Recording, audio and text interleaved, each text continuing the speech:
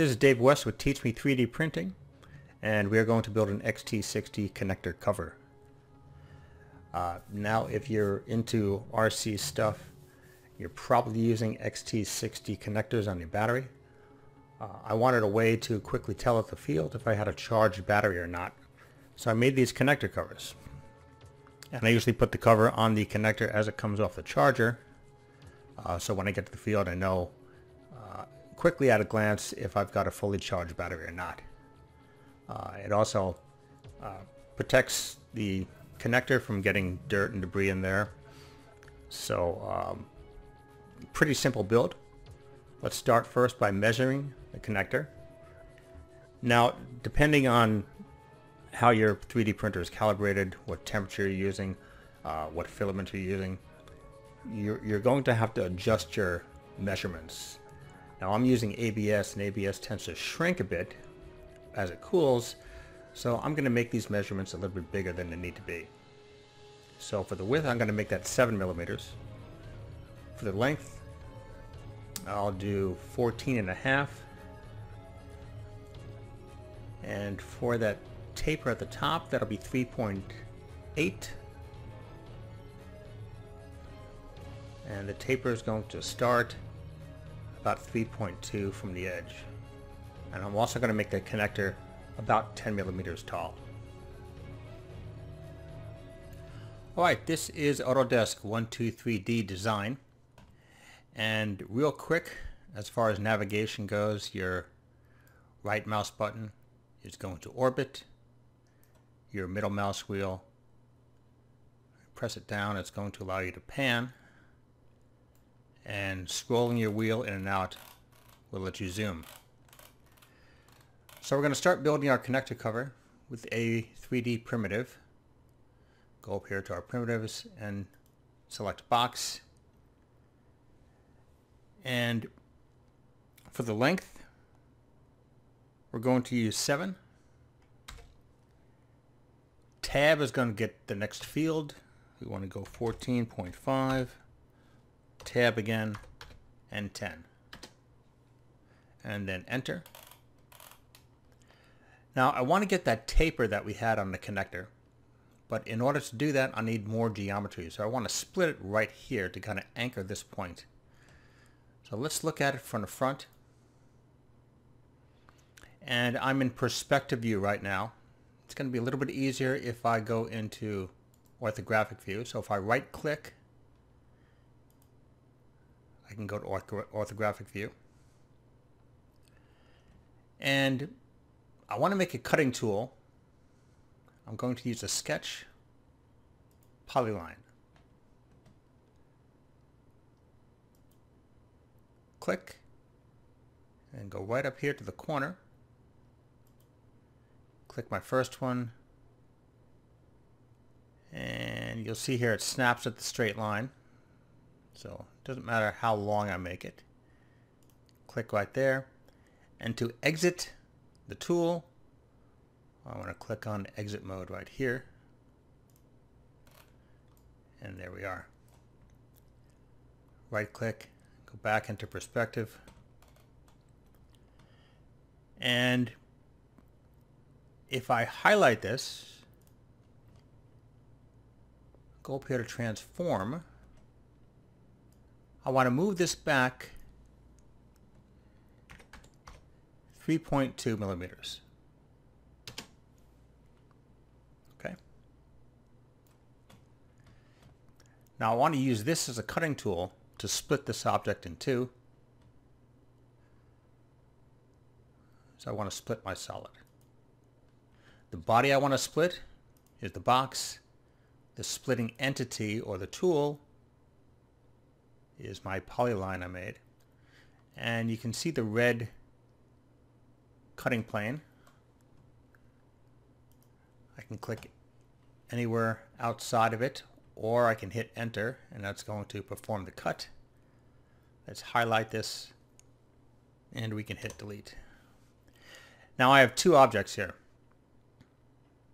I want to select the front object, the small cut, go away from it, come back in and select this edge. When I do that, my gear, that's my context menu, pops up. I want to go to tweak and pull that in, and let's type negative 1.9. And let's do the same thing to this one. Tweak, pull it just a bit, highlight it, and negative 1.9. Okay, deselect by clicking anywhere away from the box. And these two objects are still separate. I want to combine them together. So I'll go to my combine, and it wants me to pick a target and a source. It really doesn't matter which one is which for this. Get them both, and I can click anywhere out here to perform that. And now it's all one piece. Now this represents the connector. Okay, I want to make a connector cover. So I want to create a shell of 3 millimeters all the way outside to the outside of this. So I'll select it, go out, come back in, and just select this top face. Open up my menu, and this time I want to go to shell. Now I don't want a shell to the inside, I want a shell to the outside. And I want to make that 3 millimeters. And enter. Now it made a shell all the way 3 millimeters. I've got a 3 millimeter wall all the way around, even on the bottom. Okay. Now I could be done here, but I want to make a little lip along the bottom to make this easier to put on and off the connector. So let's look at it from the left. Right click, let's go to orthographic. And again, I want to make another cutting tool. Go right down here to the corner for the first point, for the next point, and exit. That's all I need to do. Go back to perspective.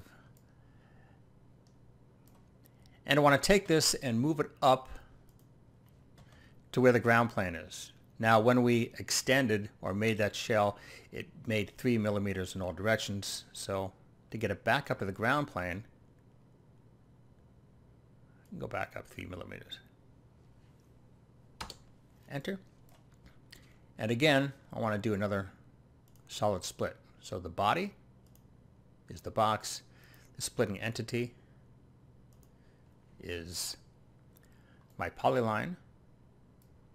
And again, click out here, and it performs the cut.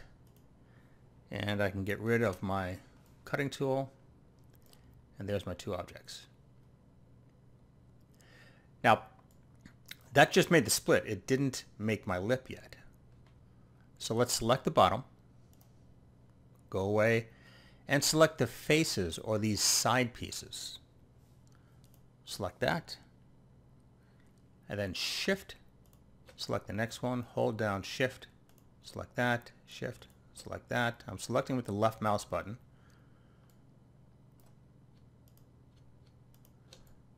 All the way around. Open up my context menu, and I want to press pull. So I want to pull out 3 millimeters.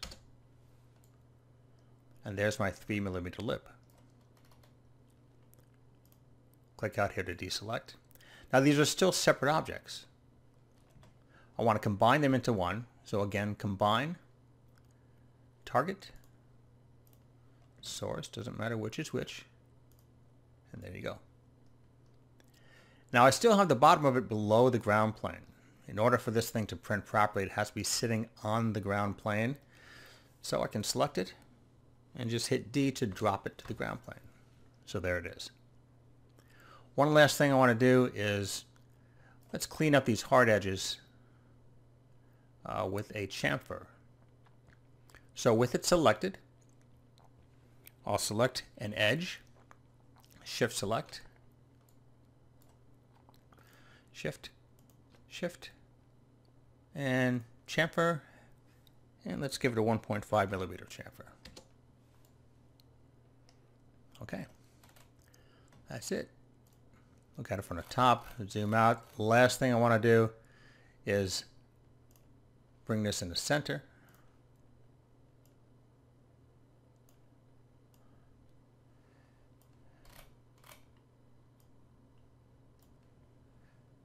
And that's it. We can get a home view by pressing on my home icon. And there you go. Let's export this as an STL. Export STL. Medium tessellation setting is fine.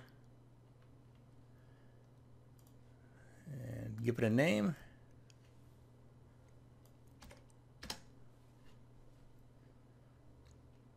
And that's it. Alright, let's print. Now this video here is sped up about 5,000 times. Now when I'm doing small items like this, I like to do more than one. What that does is it gives the layer of plastic that was just laid down a chance to cool a little bit and become a little bit more stable before it comes and lays another layer of plastic on top.